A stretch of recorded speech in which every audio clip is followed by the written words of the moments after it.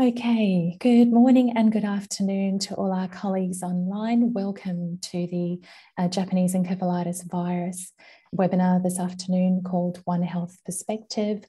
We just wanted to welcome you. Please note if you have any questions during today's session, please use the Q&A box anytime.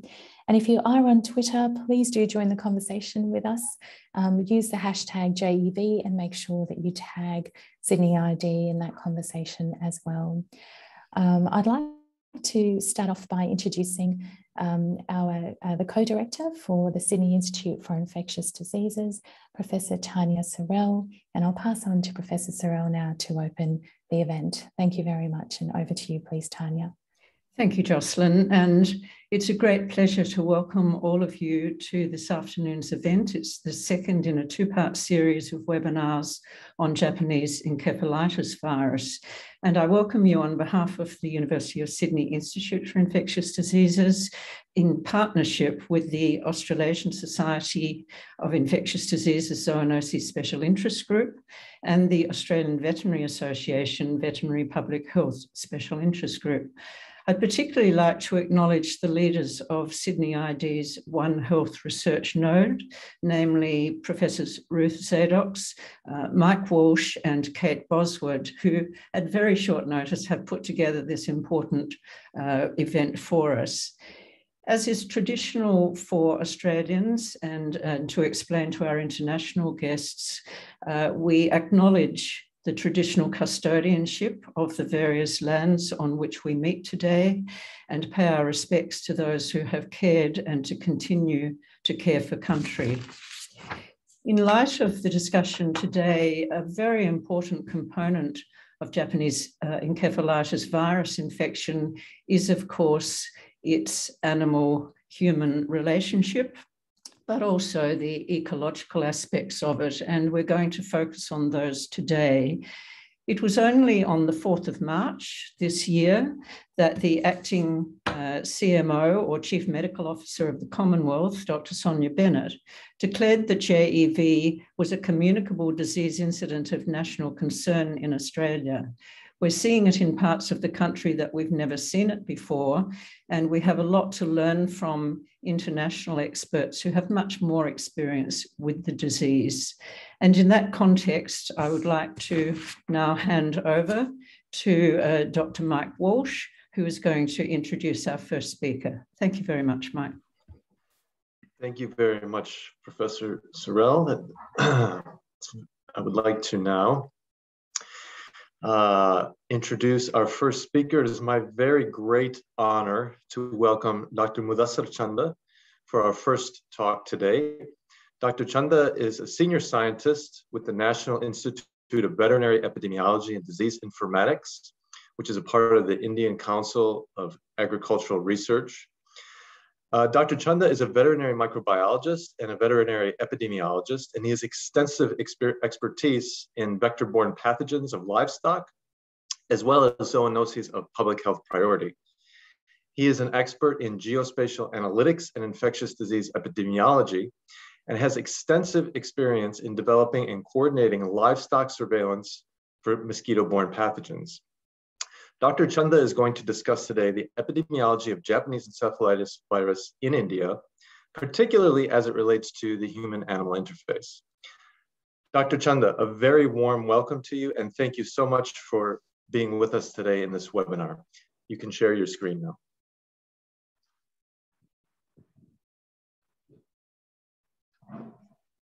Screen is visible? Yes, we can see you. Yeah. So thank you, Dr. Michael Walsh, for the nice introduction, and also inviting for me for this important webinar on Japanese encephalitis. And good morning to everyone, good afternoon, good evening, wherever you're joined from different parts of the world.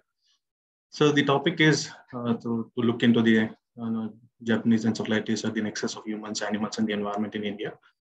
So whatever we have brief work done on the ecological aspects of that, I'll be discussing in this particular webinar.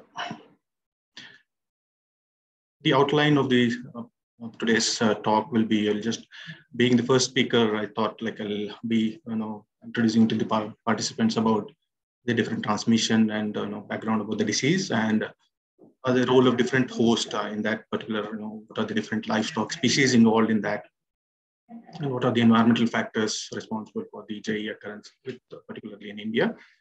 And what is the current scenario of JE in India with respect to seasonality and the spatial patterns, what we have done, analyzed the data.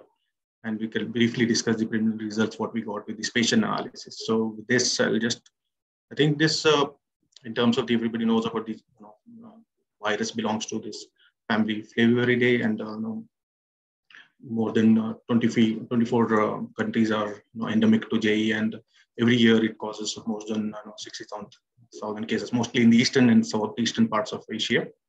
And it has a very high case fatality rate of 25 to 30%, and up to, it can go up to 50% also.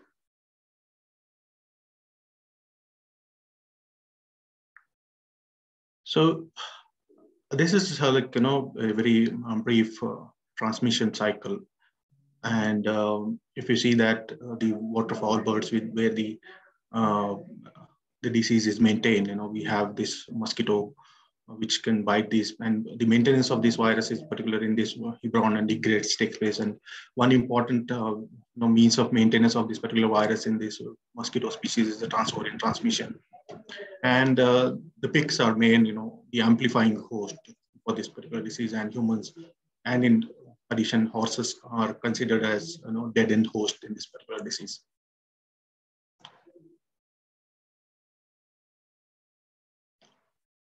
So in terms of the vectors involved in the transmission of this virus, mostly the Culex Vishnui group, and Culex tritoniourcus is the main vector which is responsible for the transmission of the disease, and which particularly refers to breed in rice paddy fields, and active, all these features are there. And in India, JV has been isolated from different species of mosquitoes, more than 17 species belonging to genera from Anopheles, Culex, and Mansonia.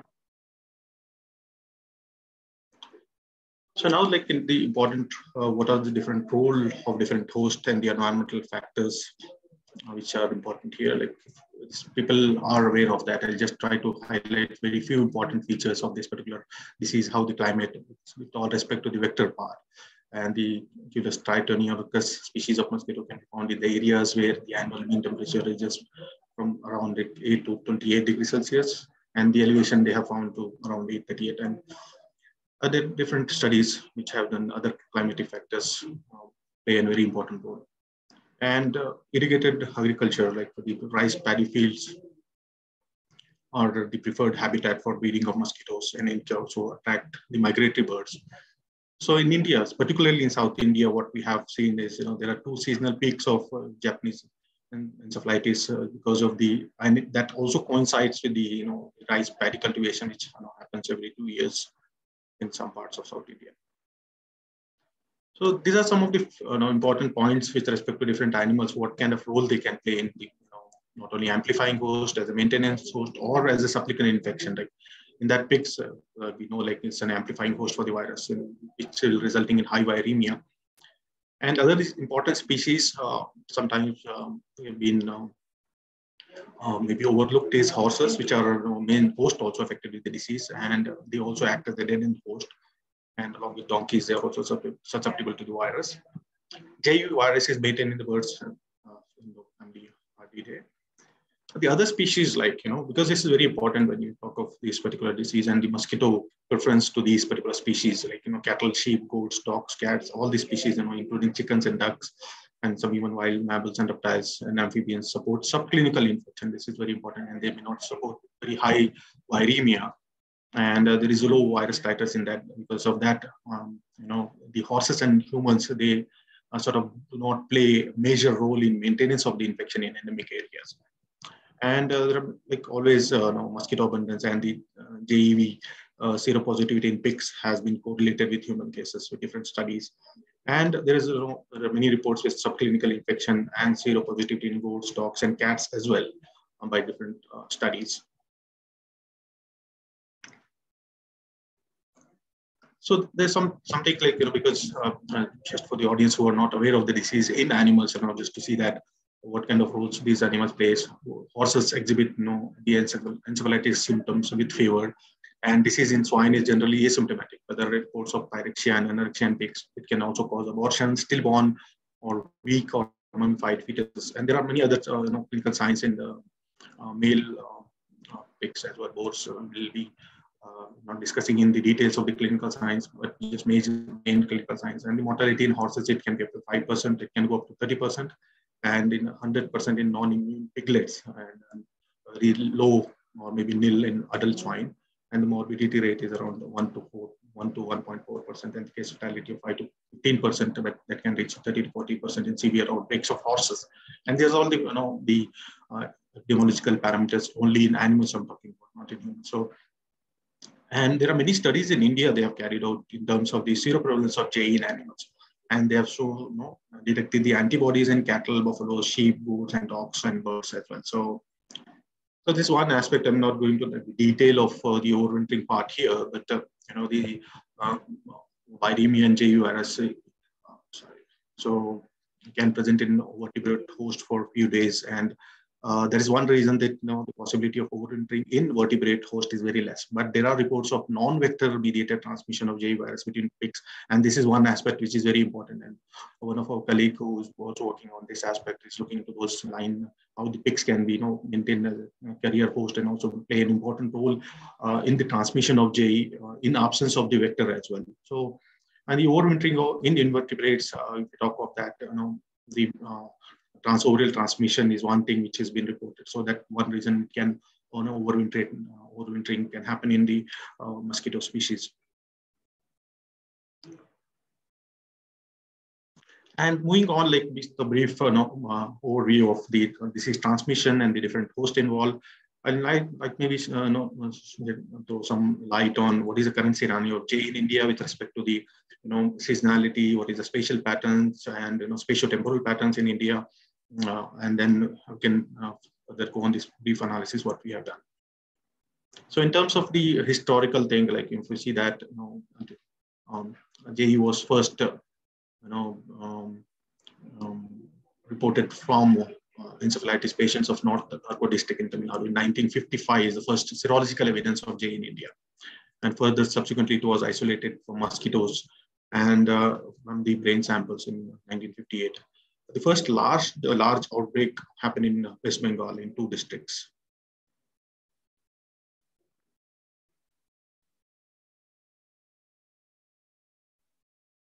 So the current, in terms of this is one thing, see that this graph shows about the how the number of districts and number of states being added every year to the JE cases everywhere. If you see this graph, which says a number of in the districts and also the states which have been affected. If you say there's a gradual increase in the number of districts as well as states, we started with 14 states. If you compare the not complete since the first report, but so in 2010 onwards, if you compare that, initially there were 14 states and now it's like 24 states. And in terms of the districts, if you say there were 90 districts, now we have 300 plus districts which have reported JE in India.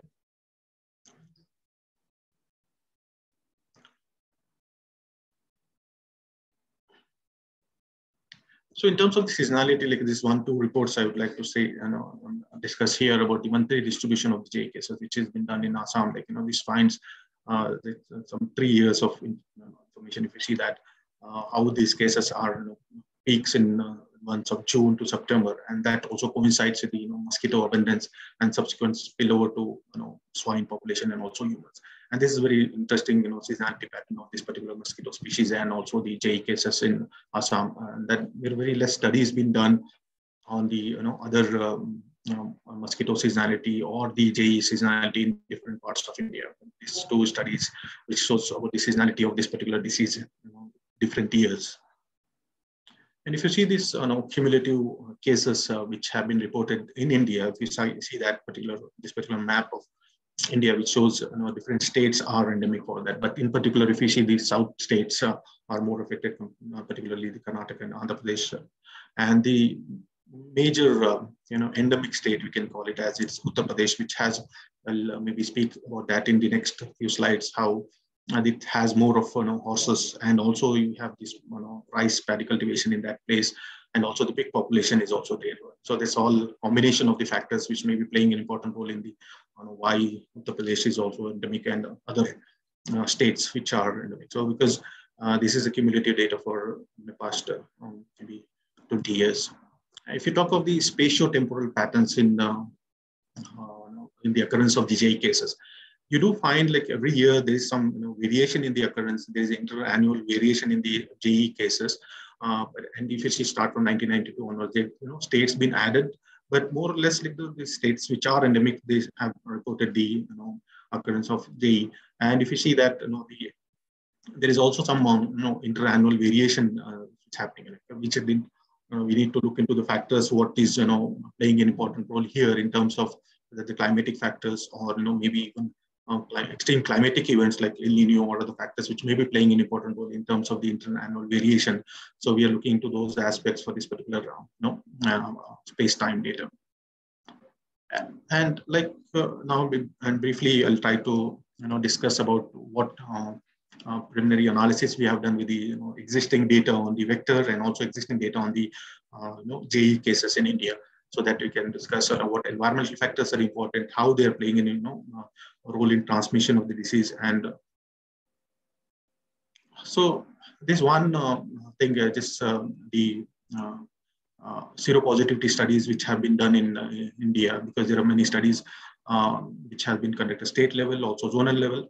If you see this first graph, first map, if you see the seropositivity of JE in horses, there's one interesting finding is, the western zone. If you see this particular graph of the seropositivity in different zones of India, you find western zone as, more seropositivity in horses. But if you compare the human JE cases, you find in other states.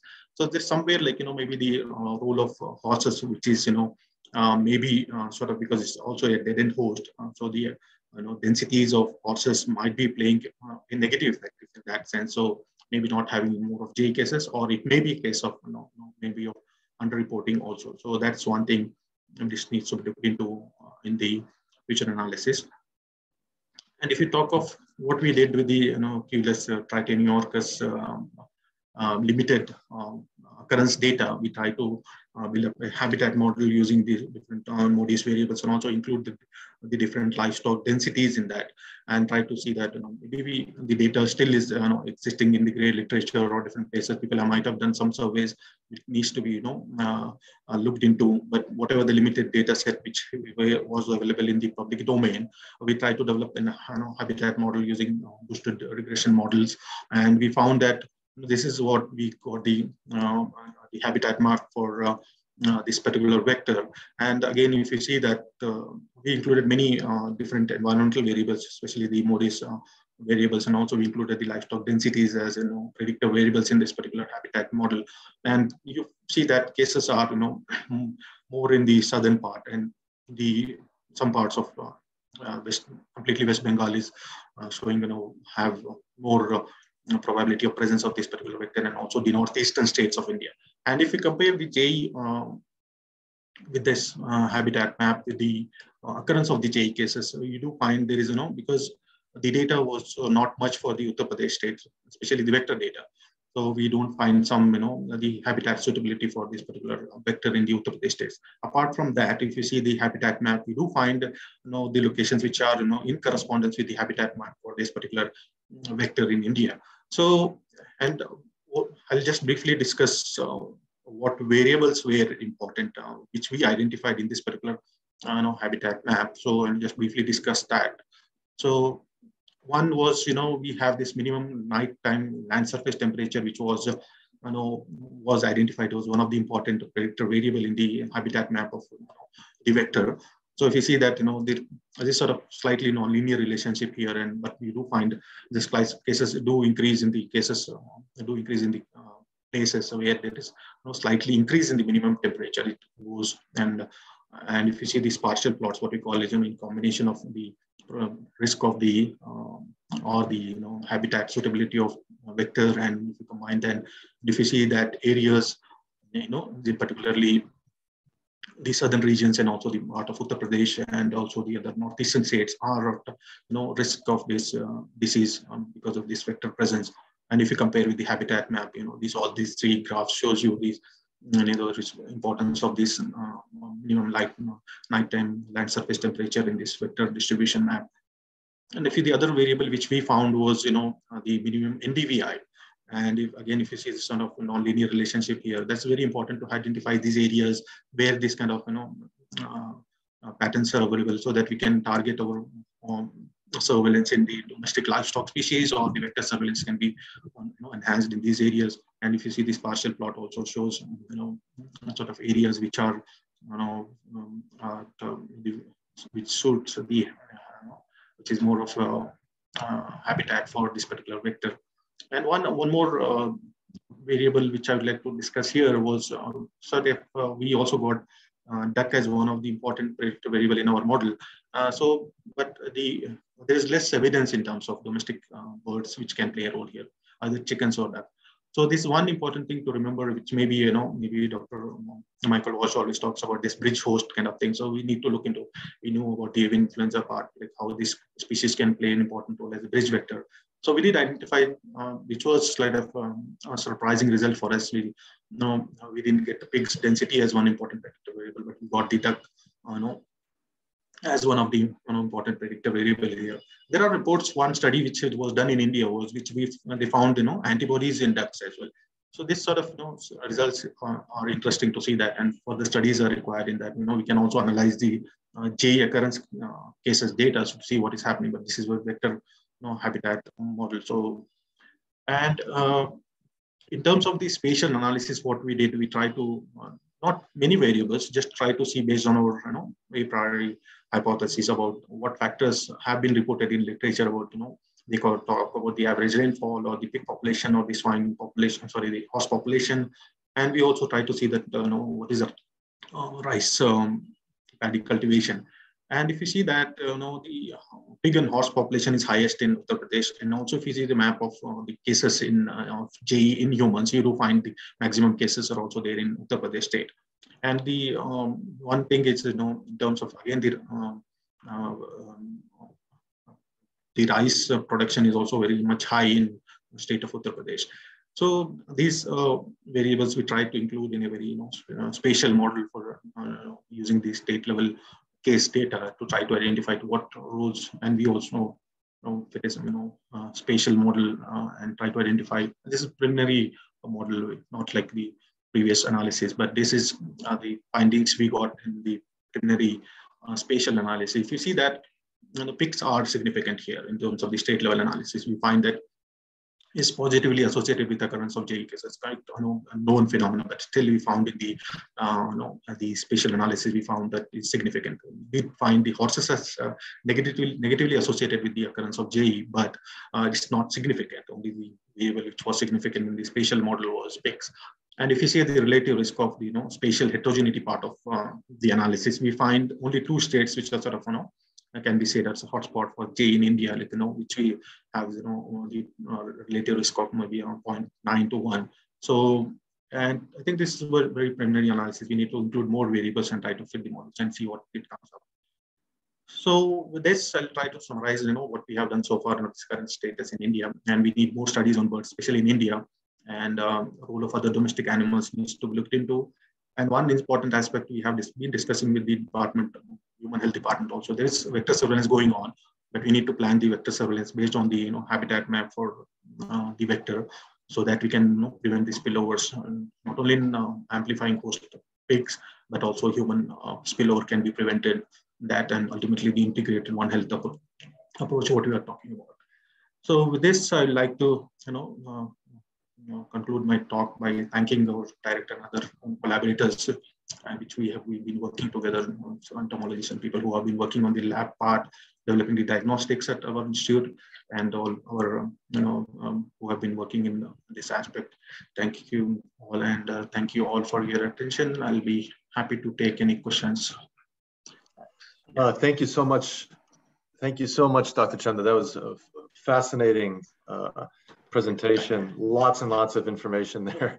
Really good information for us here in Australia to think about in terms of the spatial dimensions. We have a couple of questions from the audience. If I can pass those to you. So the first one is, do you find any correlation between the prevalence of human infection in India and geographic areas where pigs are more commonly kept species of farm animal? I think that's pretty much what you presented as your main finding. Yeah. One thing I can add there is, and just add is like the scale of analysis or the state level, maybe still if you go at the district and also maybe much more finer resolution, we'll still find that association, I think, because of, but we did find that very high correlation in that it was the only variable which was significant in that spatial analysis of state level.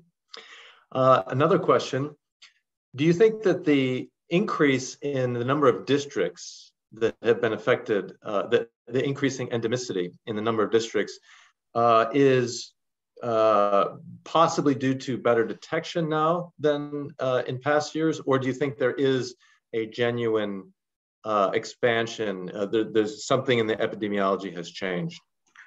Yeah, it's a very good question, and because this always been asked for any disease, for that matter, in terms of increased, surveillance mechanism or increased rate of detection because of the improved diagnostics or increase in many factors.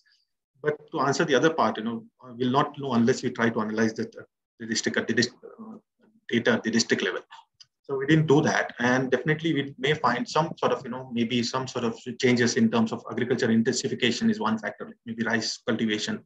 Maybe the vector part also, how this sort of spreading across the district. So movement of animals is one factor. Pig density, maybe people have started doing more of swine, these pig husbandry practices. So there are many factors. I would not be able to pinpoint unless we do analyze that data. So there may be some factors, but in addition to the increased rate of detection as well, I think that's it. Will be the answer. Yes, of course. Another question, two different questions that I think can be combined into one is the first part, is there sentinel surveillance done with any animals in India, with pigs or horses or any? And also, is there routine surveillance done on mosquitoes for JEB? One thing we are discussing, at least with the state of Karnataka department, our colleagues, Dr. Chetan and Dr. Jagdish, are in touch with them to start the, sentinel surveillance in pigs. So right now it's not been done, and only things are done in terms of the seroprevalence studies, what we have seen so far in different studies, and we also took up some time back. So apart from that, there are no sort of proper sentinel surveillance done in pigs. What was the other part? I think that's it, right? And is there a routine surveillance in mosquitoes? Mosquitoes, yeah. There is routine surveillance going on for the mosquito, but as I said, we have been discussing this part with not only this vector, but many vectors for KFD or other vector-borne disease or any disease for that matter, to use sort of habitat maps to target surveillance, right? So surveillance currently based on the endemic districts, the surveillance has been done in mosquitoes, and the samples are tested for JE virus presence here. Yeah. Okay. We do have some more questions, but I think we'll have to leave it there because we have to hand over to Ruth. But I would like to just say again, thank you so much, Dr. Chanda. It was really a fascinating discussion, and so much to learn from the experience in India. Thank you again. Thank you. And from there, I would like to hand over to Dr. Ruth Zadoks, who is going to introduce our next speaker. Thank you very much, Dr. Walsh and Dr. Chanda. That was a fantastic opening of our webinar, and some of these topics will undoubtedly be revisited in the subsequent presentations.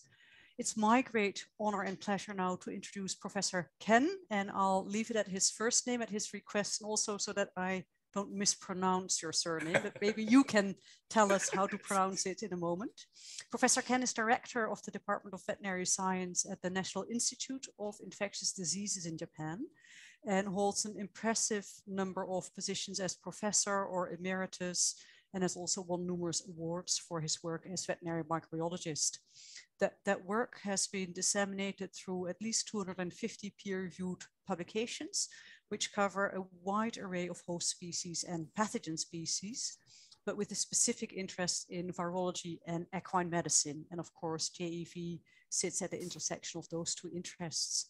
I'm very honored and very grateful, Professor Ken, that you're willing to take us back to JEV's roots in Japan and to share your experience of JEV research and management across host species, and to learn from your insights as to what we can or should do in Australia. I would also like to thank Dr. Matt Playford for facilitating your participation in today's webinar. And with that, Professor Ken, can I please hand over to you to start your presentation? Thank you very much. Thank you, Professor Zadak. So my name is Ken Maeda. I'm a director of Department of Veterinary Science, National Institute of Infectious Diseases. So before my talk, so I would like to appreciate Professor Zadak and the organizer for this nice opportunity. Thank you. So today my topic is back to its root, JV in people and animals in Japan. So first of all, I would like to say, Japan is not the root. Japan is the first place to detect JV and isolate JV. So I think, I don't know where is the root, but Japan is not, maybe not the root. Anyway, I would like to start my presentation. So Dr. Chanda already introduced the JV. So I omit this this slide. So this is a human case in Japan. I'm sorry.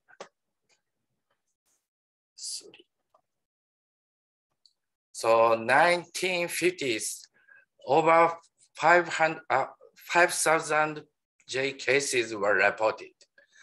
And then 1955, we applied mouse-brained Nakayama's J vaccine. And then J cases is gradually decreased. However, Nakayama strain is not, did not induce strong immune response. So we changed the vaccine strain to Beijing. So new vaccine is started from 1989. And then human case were less than 10. However, in 2004, we had one child with severe acute disseminated encephalomyelitis after vaccine inoculation. So Japanese government stopped the vaccine, and vaccine company developed the cell propagated vaccine. So the cell is birth cells. So, and then in 2008, vaccine started again. Now, we think in Japan, JV is under control.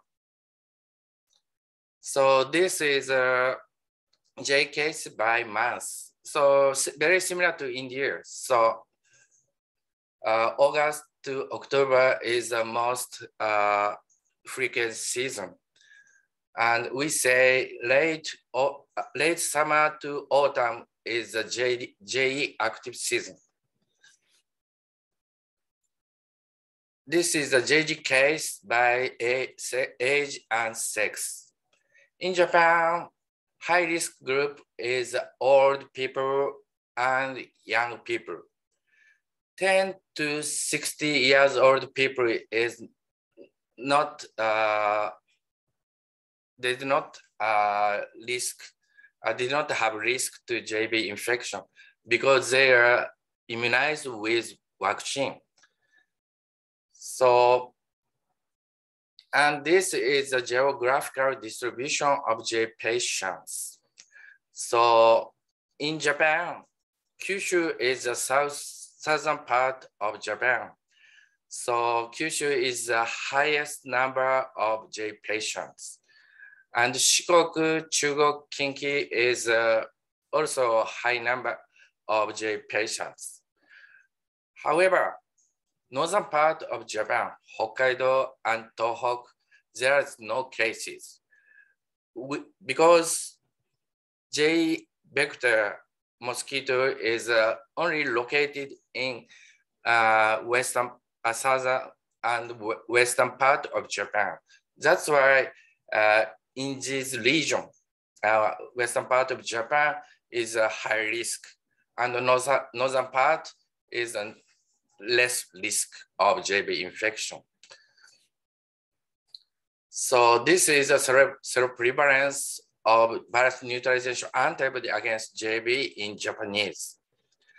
So in Japan, standard schedule of JV vaccination is twice in 3 years old and once in 4 years old and once in 9 years old. Total 4 vaccines were inoculated.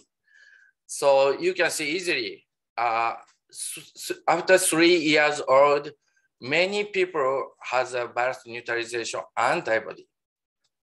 And then we showed in 2004, Margaret one is after 2004, vaccine is stopped. Then many people, many children does not have vaccine. That's why young children does not have antibody in 2008. However, now vaccine program is recovered, and then seroprevalence is as a normal.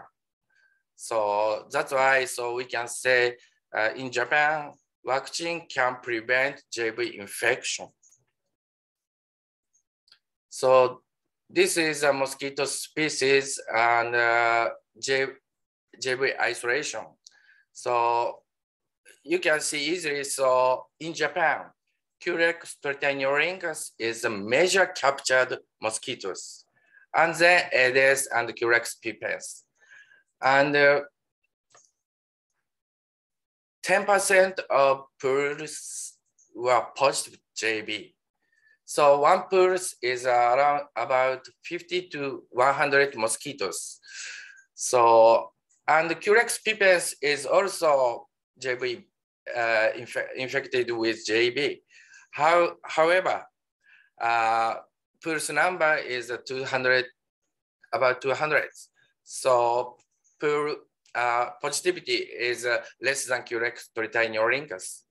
So in Japan, Curex tritaniorhynchus is major vector species because capture number is the highest and infectivity is also highest. So that's why we can say Curex tritaniorhynchus is a major vector. However, we have to think the other mosquito is also can transmit JV like India. So this is this shows the number of JV vector mosquito collected in cow shed of Yamaguchi, Japan. So in winter time, mosquito Curex tritaniorhynchus take hibernation, and in spring they wake up and then emerge from hibernation and they suck the animals. And then summer times, they become active again. And then JV spread late summer and autumn.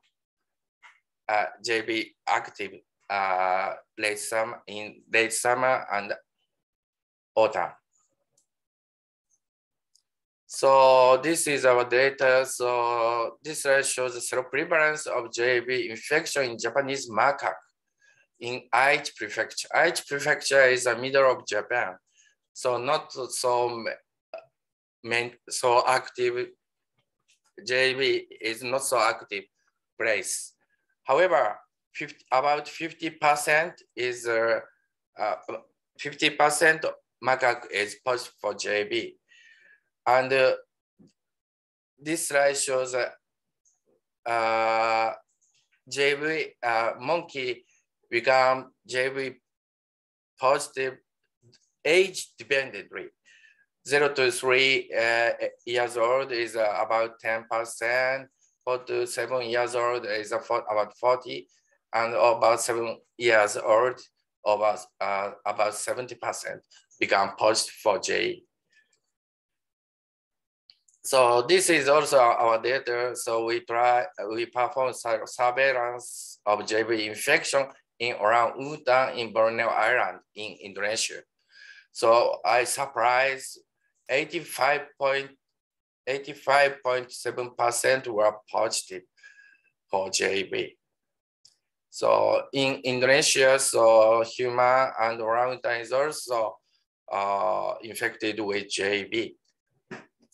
So this is a clinical symptom in JE horses. Many horses is subclinical.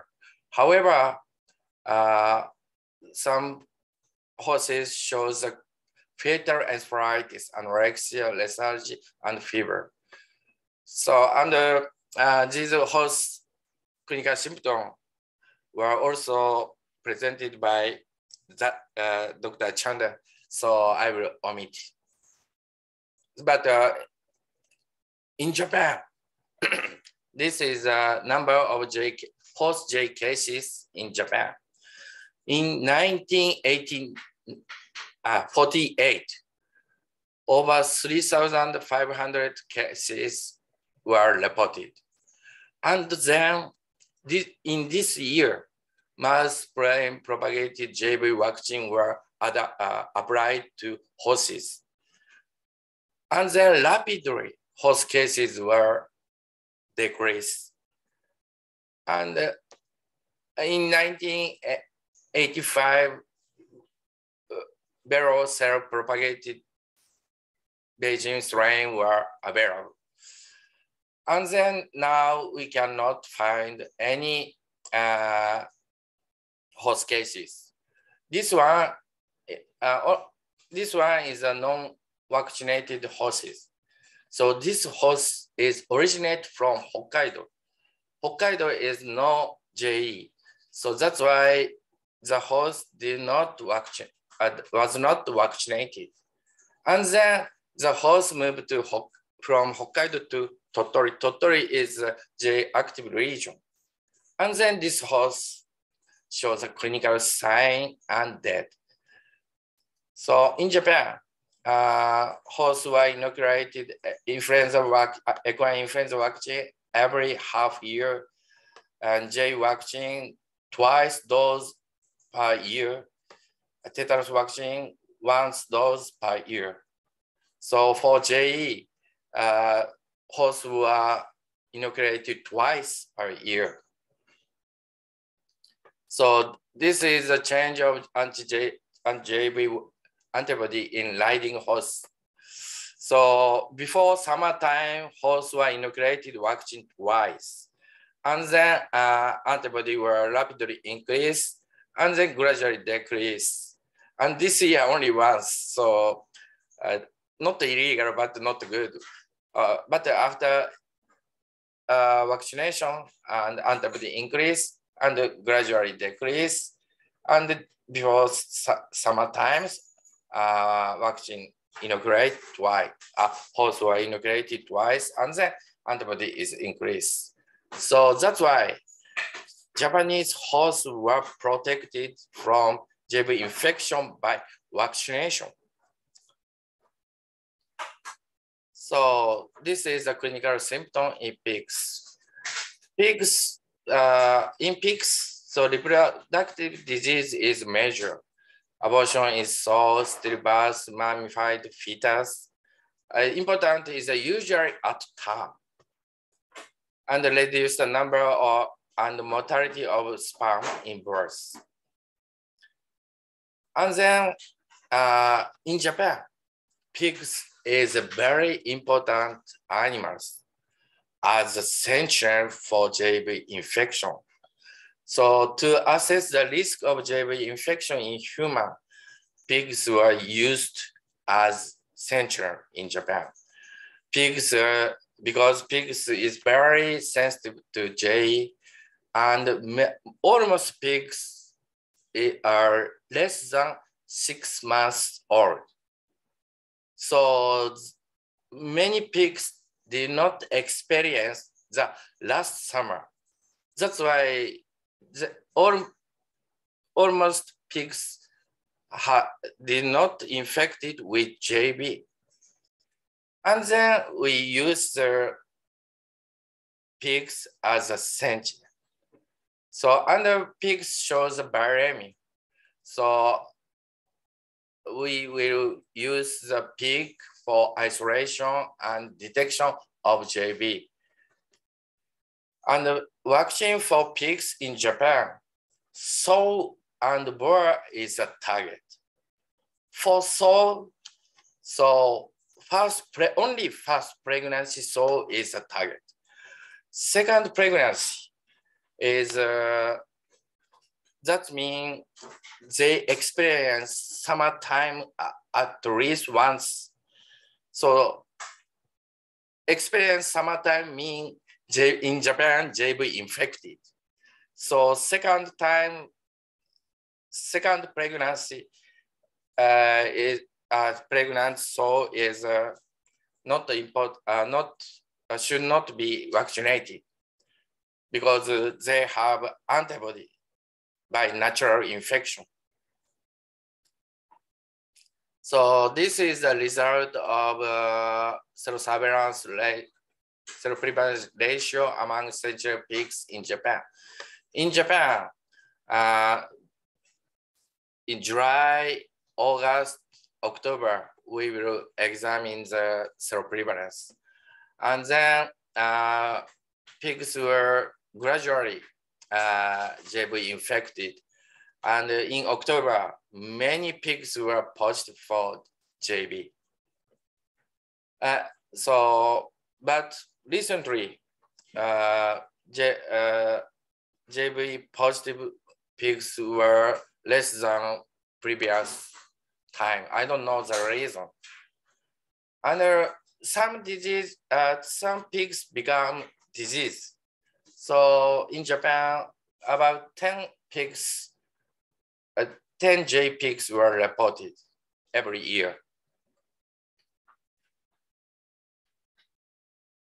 And wild boar is, in Japan, wild boar is, there are many wild boar in Japan.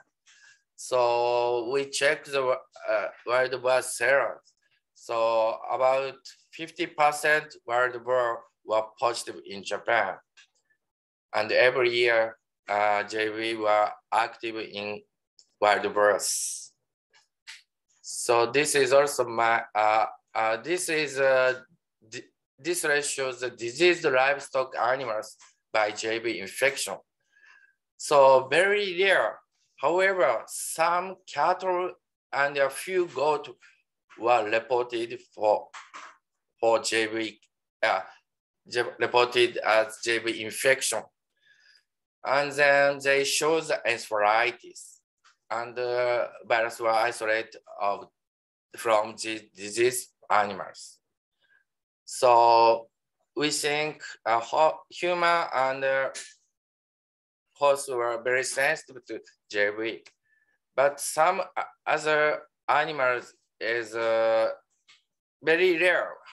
However, shows a clinical symptom.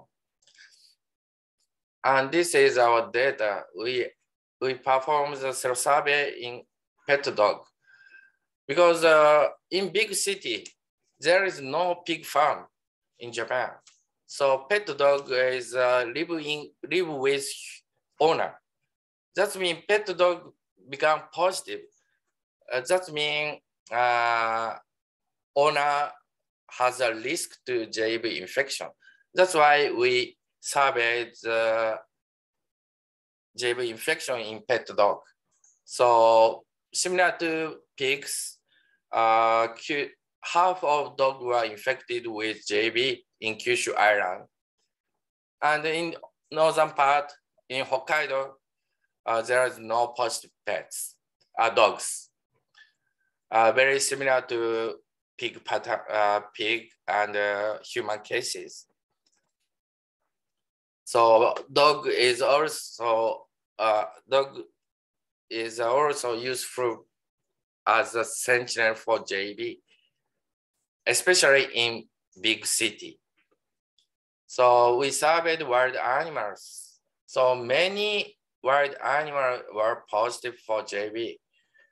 And we want to show the 33% of bats were positive. In Japan, bats became viremia, and bats were isolated from bats bat seller. So I think bat is one of the amplifier for JB.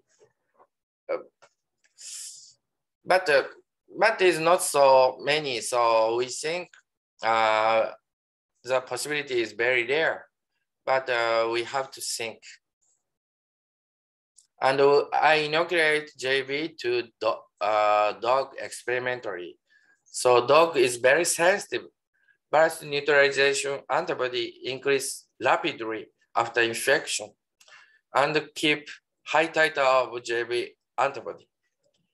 And after inoculation, C-reactive protein also increase. This means JV infected dog and inflammatory response were occurred within dog, inside the dog, but no clinical symptom. So dog is sensitive to dog is also sensitive to JEV. So under JV is classified into 5 genotypes, and genotype 1 is spreading wide area of Asia. Genotype 2 spreading around Indonesia. Genotype 3 is a wider area of Japan, Asia. And genotype 4 is Indonesia and your country. So now many J researchers think Japanese encephalitis spread easily across the country. So we hypothesize maybe JB is we hypothesize similar situation. So in Japan, because in Japan, genotype shift were occurred from genotype 3 to genotype 1 in around 1990. So that's the Dr. Morita is a very famous Japanese encephalitis researcher. So this is his review. So his review shows genotype 1 were enter from Asian country to Japan several times. So maybe birds or mosquito will transmit JV to Japan. So we surveys in Asian country. We succeeded Japanese with isolation of JV from 4 countries. So we made fusion 3. So Japanese isolate belongs to genotype 1A, and Thailand isolate genotype 1B. Philippines isolate genotype 3. Indonesia isolate is genotype 4. We think genotype 1 is spreading many Asian countries. However, all country is different type were spreading. I surprised. So this is in detailed analysis. So Japanese isolate is very close to China and Korean strain. So same origin mean maybe from Asian Asian country to Japan, and genotype 1 entered. However, Thailand strain is a cluster with old Thailand strain. So oldest one is 1985. So this means JV is maintained in Thailand. Philippines and Indonesia is also.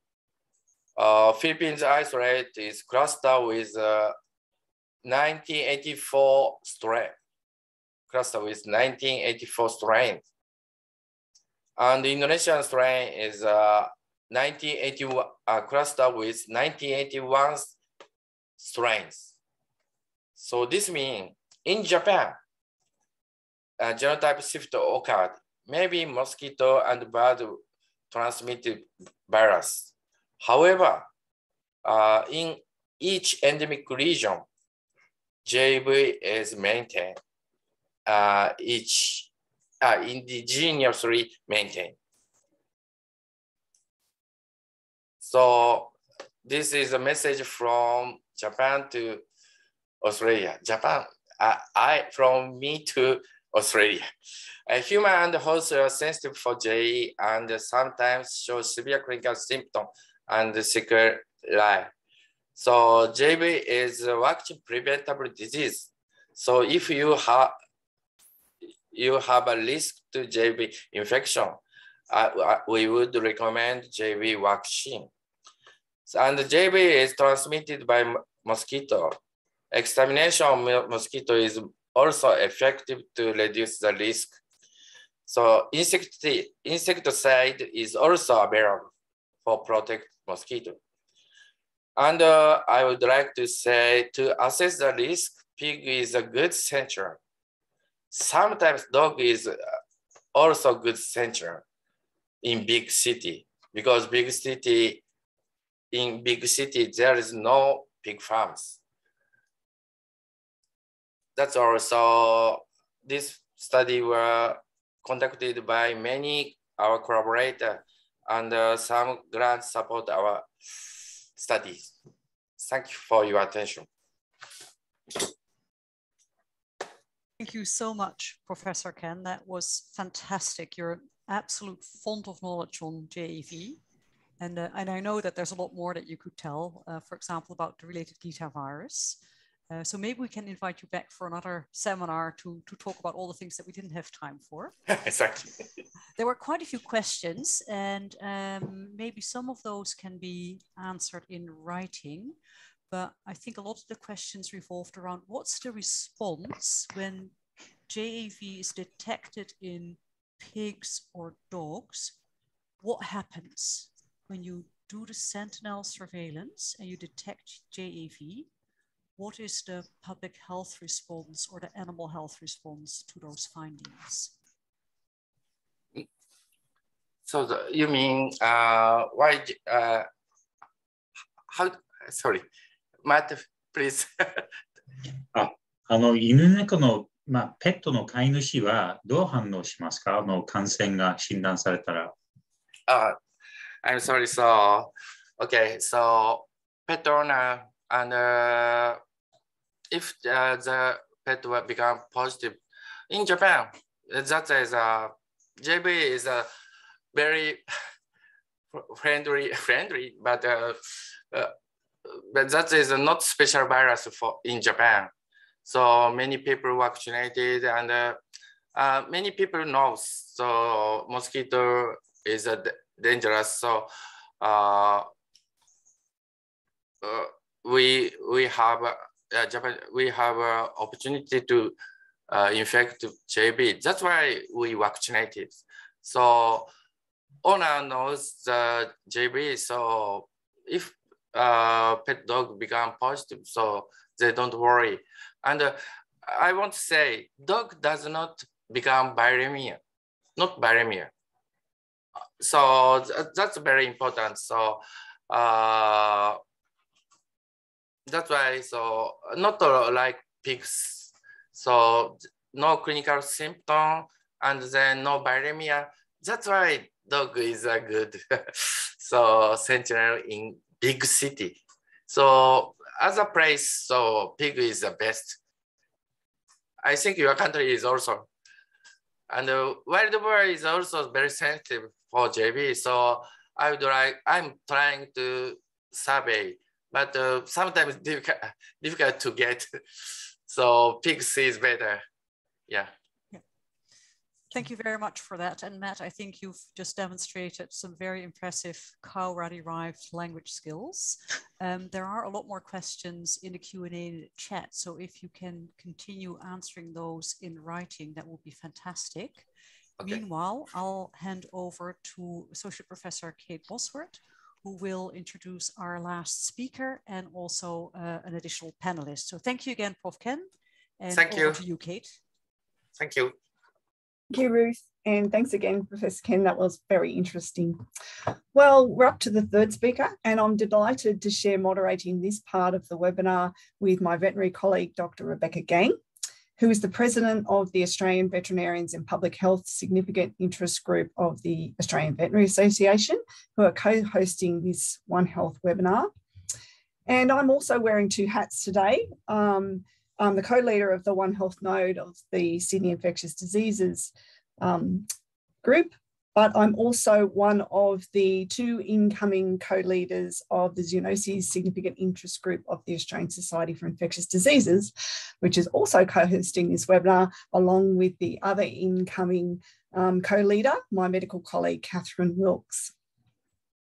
But with no further ado, I want to introduce our third speaker, my friend and colleague, Dr. Sarah Britton, who's the New South Wales Chief Veterinary Officer and Group Director for Animal Biosecurity.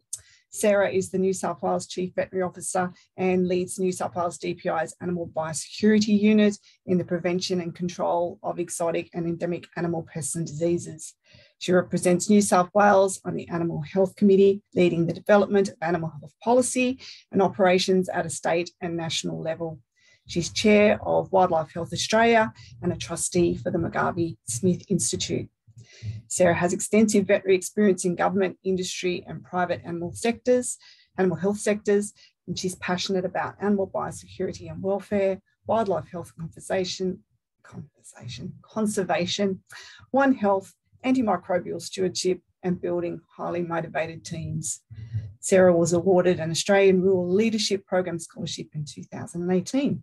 Thanks for joining us today, Sarah, to speak on Japanese encephalitis virus in non-human hosts and the response in New South Wales from the recent outbreak.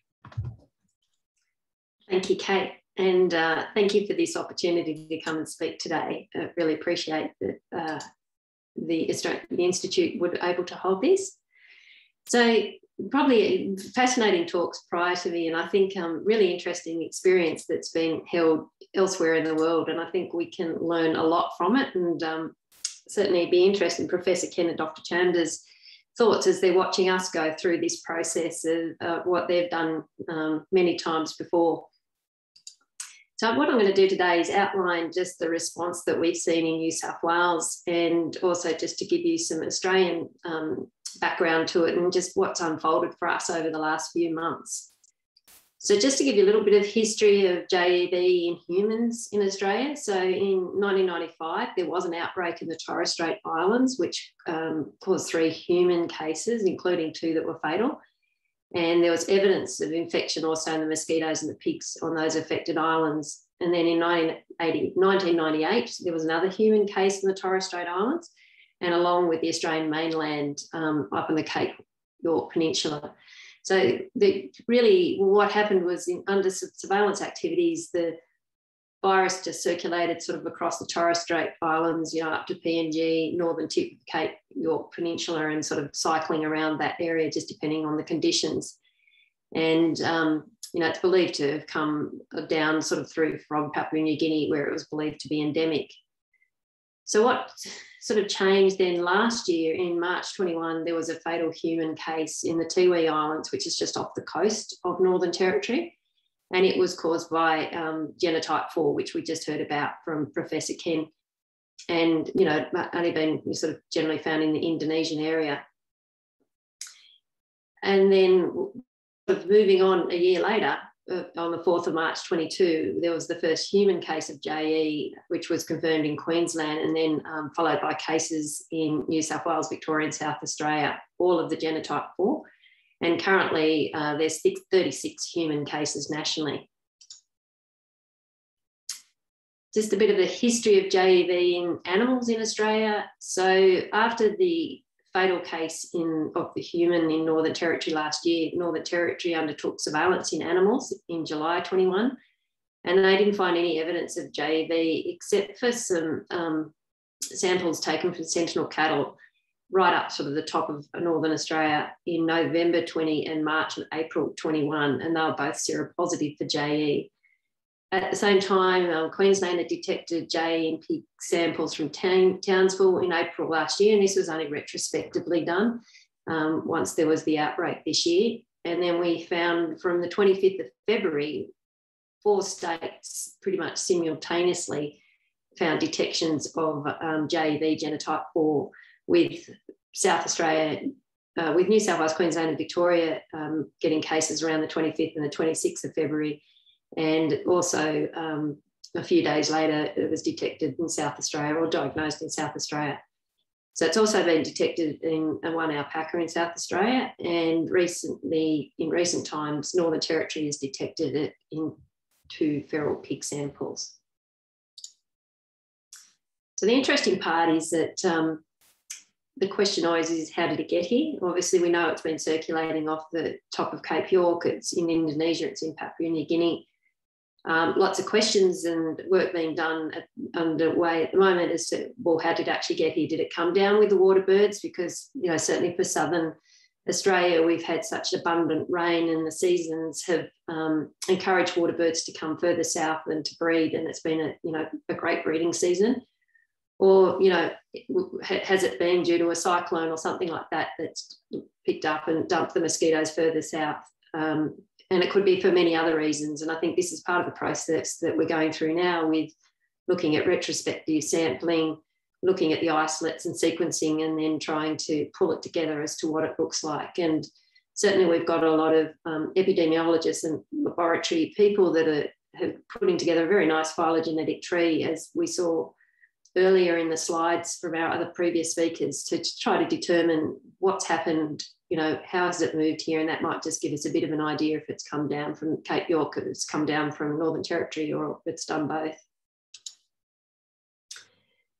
I'll skip through this one because Dr. Chanda had outlined really a great overview of how it's actually maintained in their natural cycle. But I think probably the key feature I wanted to highlight here was there was always going to be sort of 3 ways that we found out this disease was present. You know, it's either the pig showed the signs, the human shows the signs, or it was picked up in the mosquito surveillance, or potentially we did pick it up in horses, as we've seen it in other countries. Has been a major area of infection. So probably the thing that really actually led us to this diagnosis is the pigs, and just the overwhelming number of domestic piggeries that started to show reproductive signs, and, you know, simultaneously as we went through. So the situation with the pigs, so as I mentioned, the first diagnosis was simultaneously made, you know, Queensland, New South Wales and Victoria very closely following, and then South Australia not long after. So it's initially detected always on a Friday afternoon, as we generally get most of these outbreaks. And we were advised on about 6 p.m. on the Friday the 25th that in New South Wales we had it diagnosed in 4 piggeries. This sort of follows from a few weeks. There had been increasing number of reproductive signs and issues happening in piggeries especially across southern New South Wales, and there had been a number of investigations trying to rule out a whole range of diseases. And it wasn't until towards that end of that week, the diagnosis, that the laboratory and the virologist said, what about JE? And at our national laboratory, it was tested and came back with JE. So that's what set the path forward. and then has also then resulted in a lot of retrospective testing, and obviously in the human aspects too, going and looking at a lot of encephalitis that perhaps was unknown origin. So where we are at the moment in the current situation is we've got 73 infected piggeries, with 30 in New South Wales, 14 in Queensland, 22 in Victoria, 7 in South Australia, and as I mentioned, we've got the 2 feral pigs in Northern Territory. And currently in New South Wales, we've got 12 human cases. So just what the clinical signs that we're seeing, over time, this has changed from what we got reported in the initial infected properties to what we're actually seeing now. And really, this is the result of when the sows have actually got infected during their gestation period, and what does that actually result in. So certainly for some of our bigger piggeries, you know, initially they were just seeing some abortions, you know, some tremors in the piglets that were born, and it moved very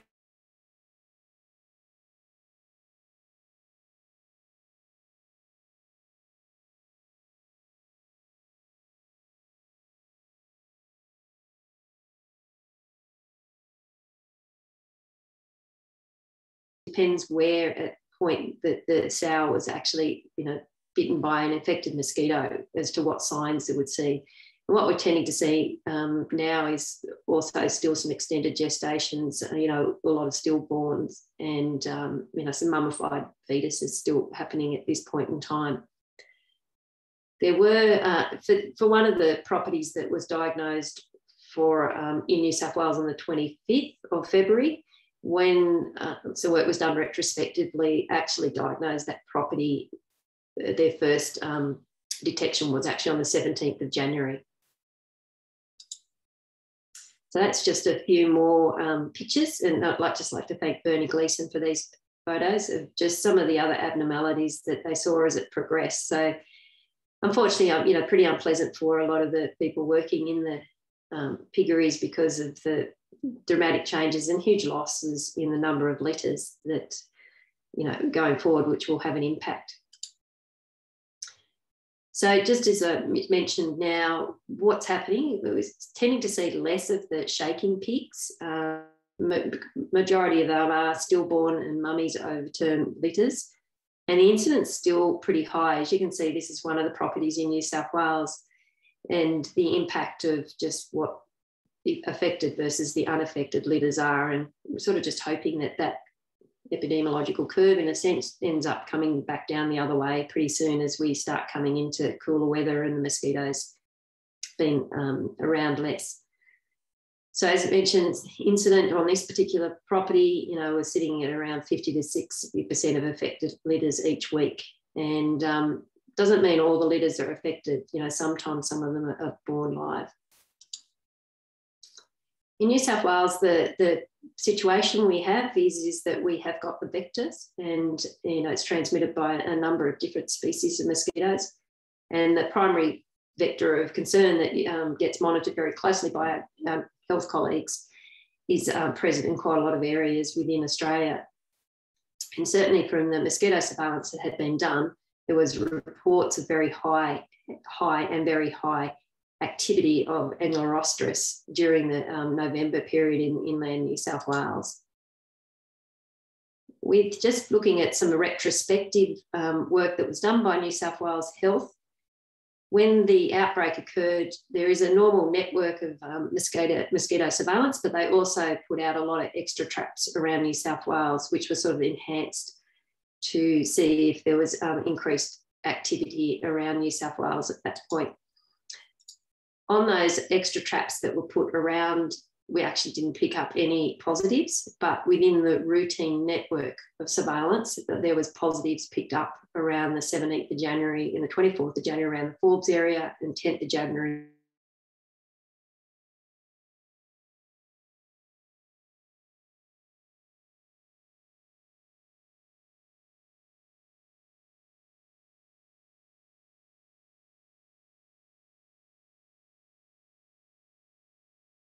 the chickens actually correlate very closely with what we found in the pigs.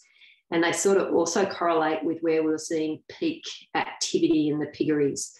So they didn't necessarily pick it up before all the events happened when the pigs might have got infected and before they showed clinical signs, but actually did relate to when we're seeing the majority of the clinical signs in those areas. So what's currently happening at the moment, obviously any case in horses or pigs or alpacas or other species that fit the clinical picture are being tested for JE.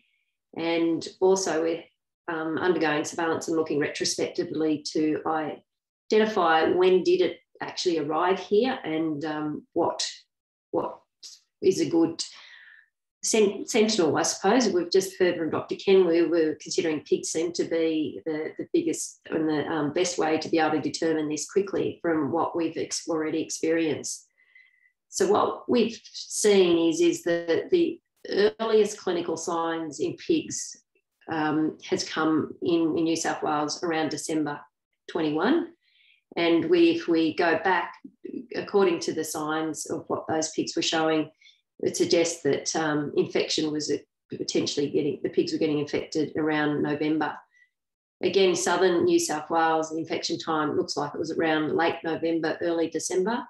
And we had evidence of seroconversion in pigs in early January in southern New South Wales.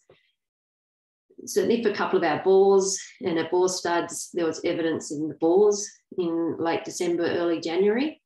And so they've had very marked infertility and changes that were quite persistent once the boars got infected. And this does coincide with reports of very high mosquito numbers from around November and December in some of the affected piggeries and with the mosquito surveillance that we saw with New South Wales Health. So where we're situated at the moment is we've certainly got evidence that probably mosquitoes were infected around the November, December period in New South Wales, and it does correlate with the clinical signs that we have seen in pigs and certainly with the incidence of what we've seen in humans going forward, and that's continued to be at high numbers through January, February, March, and we're sort of starting to hope that in the southern areas of New South Wales with the cooler temperatures that mosquitoes will be dropping off.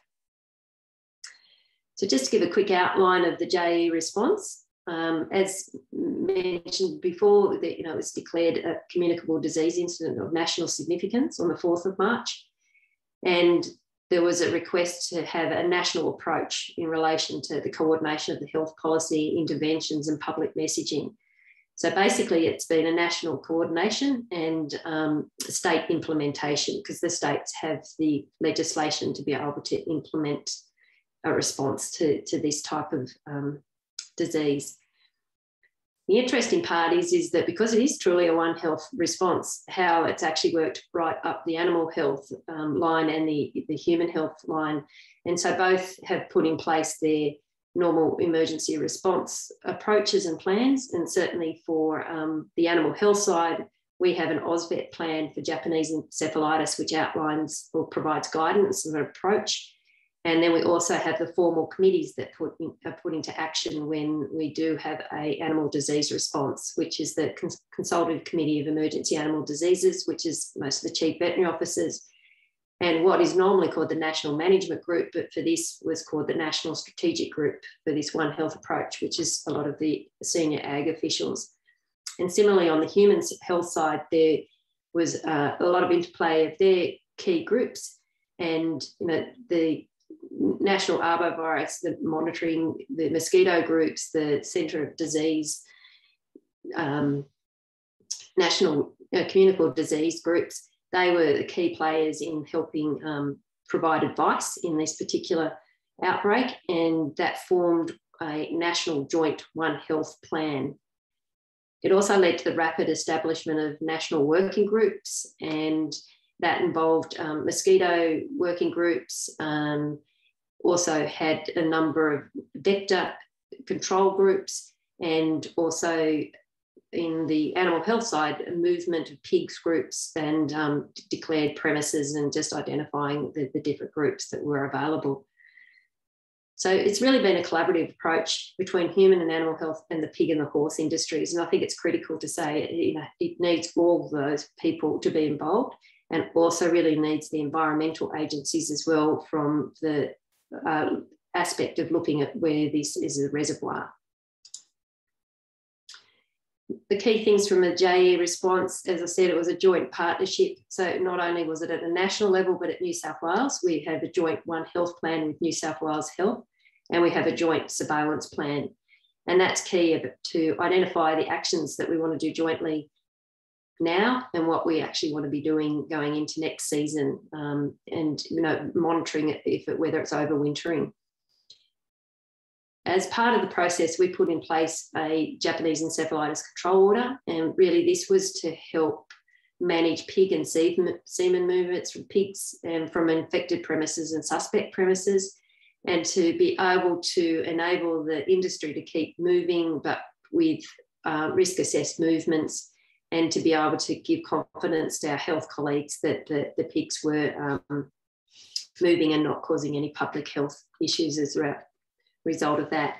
Part of that process is a record of movement, so we do know where all the pigs have gone, and outlines the vector control that all those piggeries need to have in place to ensure that they manage and reduce the number of mosquitoes. So there's a plain English guide that helps provide that info. One of the key parts is the vector control on the farm and in the community.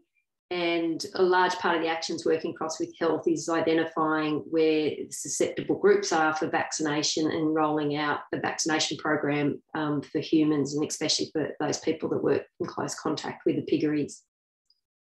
There's also a national animal health surveillance plan, which we contribute to, and there is a New South Wales joint surveillance plan, and our focus has been on the mosquito trapping, the sentinel chickens, and the testing of the pig horses, alpacas, and we're looking at trying to set up a sentinel pig program for next year, for next season, which of course just still requires a bit of policy decisions and ensuring that doesn't have any adverse impacts for the industry if we're to do so.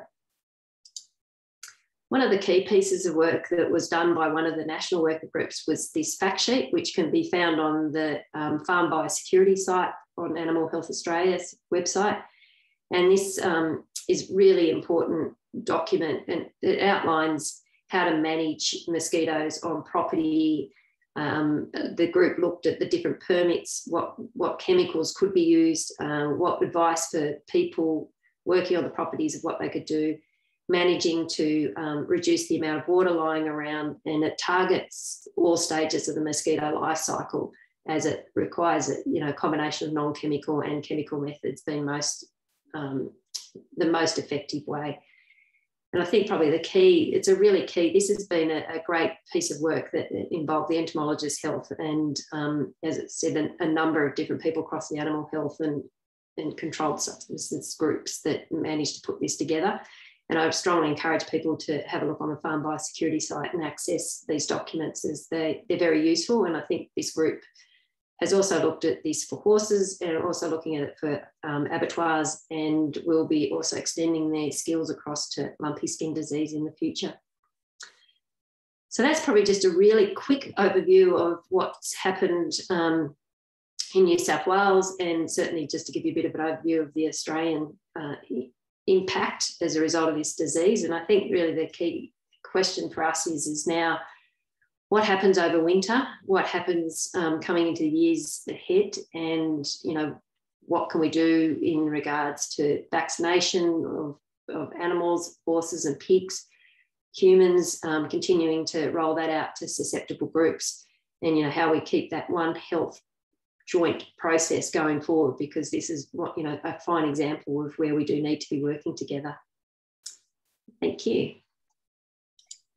Thank you very much, Sarah. That was really interesting, really great overview of the Australian experience and New South Wales in particular.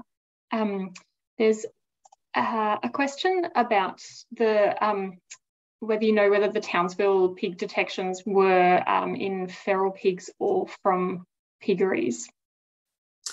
Yes, my understanding it's from a piggery, and it was only done retrospectively. It wasn't actually picked up last year. Great. And a question from me, just about if you could give us a brief overview of surveillance of feral pigs, or sort of what is planned in that area, if you can. Sure, yeah. Yeah, so look, feral pigs is a really interesting one, because I suppose as you look at, we've been a bit of a sitting duck in many ways, haven't we? We've got the vector, we've got an abundance of feral pigs, and, you know, we have a lot of domestic piggeries as well. So there is surveillance underway for feral pigs, and it's certainly targeted. And up in Northern Australia, the focus been more on feral pigs. Southern Australia, the focus been more on domestic piggeries, because we have got that ability to be able to target and, you know, as heard before, they're a great sentinel.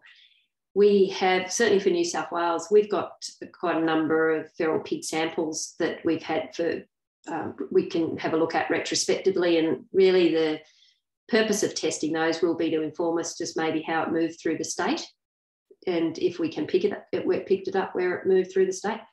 But I think, you know, considering for us in the southern parts where we do have a lot of domestic piggeries, I think the domestic piggeries are going to be the more easier and more accurate way of being able to determine if the disease is present or not. Thank you, Sarah. Thank you very much for joining us today, and I will hand back to Tanya. Thank you very much, Rebecca. I think we've been treated to a wonderful hour of talks and discussion around a very important topic.